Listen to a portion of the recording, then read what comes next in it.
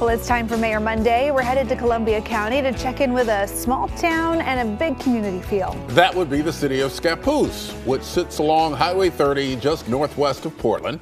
And joining us live with some updates for his community, Mayor of Scappoose, Joe Backus. Good morning, sir. Thank you. Thank you for having me, Ken and Emily. Appreciate it. Well, let's talk about your 50-year plan. The city's been working on this for a while. Tell me what you're looking forward to coming out of this plan. Yeah, thank you. I've been mayor for about a year, and before I became mayor, the city council decided and made it a goal to have a long-range look at growth in order to plan for smart growth. It prompted the city to develop a 50-year plan. The main components of the plan is a community-wide visioning process, followed by an updated economic opportunities analysis and a housing capacity analysis. It will provide us the data we need to determine if a UGB expansion is warranted to meet the 20-year land need. This plan should be completed by the end of the year. In addition to the 20-year look for land needs, we're extending that out to a 50-year horizon to look at potential establishing urban reserves, which is land that we can bring into the UGB to accommodate growth over the next 50 years. We did do an UGB expansion a few years ago that brought approximately 400 acres of industrial land into the UGB, and most of that land is ready, shovel ready and ready to bring businesses to Scappoose. So as that starts to be developed, this plan should help with housing land needs.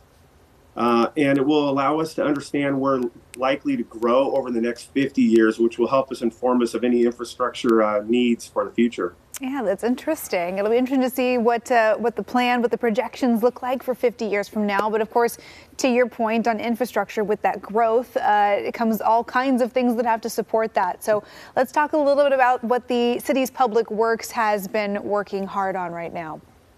Yeah, with the support from Senator Betsy Johnson, we were very fortunate to receive several $1 million in ARPA funds right after COVID. And this is allowing us to invest heavily into infrastructure projects that will help us with future needs before aging systems break down and to help meet our city's needs as we continue to grow. For example, technology, we're embracing new technologies. One example, we have new ultrasonic water meters, built-in leak protection throughout the city. It addresses both water loss and missed revenue opportunities. Like you said, Public Works is working on several major infrastructure projects for both the water and wastewater treatment departments. They're mostly being funded by the ARPA monies. We're doing substantial upgrades to our wastewater treatment plant, including a state-of-the-art new biosolids dryer. It utilizes technology not yet used anywhere else in Oregon. And the water department is in the construction of a 3 million gallon water reservoir and construction of 2 new water wells. Go ahead. Yeah. One of the biggest concerns we hear from citizens is safety on our roads. Like you said, we have Highway 30 and a rail line running right through the middle of town, and our schools are right off of that highway. So the city of Scappoose has put effort into improving pedestrian safety by making improvements to sidewalks and crossings. We recently passed a local fuel tax that funds sidewalk improvements. And with the help of ODOT and Columbia County, we recently completed a study of improvement for safe routes to school. So we're really making strides to safer streets. Yeah, and it sounds like you're really looking towards the future now. What has been the trend in Scappoose in terms of population? Are people moving into the area? Are you getting more inquiries from people who would perhaps like to look for a place in Scappoose? Yeah, I really love Scappoose.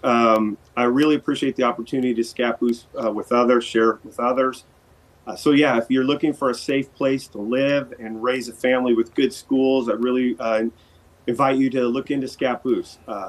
While Scappoose has grown from about 3,000 people in 1978 when I moved here to over 8,000 people now, it still feels like a safe, small, quaint town to me. And we want to keep it that way as we continue to grow. So it's important we do work hard and be forward-thinking to ensure that smart growth. Mm-hmm. Well, right now, you've got a search underway for a new city manager. How is that going? Well, we're just beginning it. We just recently lost our city manager to Oregon City. So we'll be starting the process of finding a new leader that's a good fit. We do have an interim city manager starting in about a week. So that process is going to take, 5 to 6 months potentially. Fortunately, we have some very experienced and quality department heads that will help keep the city of Scappoose running smoothly. All right. Thank you very much, Scappoose Mayor Joe Backus. Thank you for joining us. We appreciate the update on what's happening. Appreciate it. Thank you. And to stay up to date on what is happening in cities across our area, check out our previous Mayor Monday segments on coin.com. Just click on the AM Extra tab. It is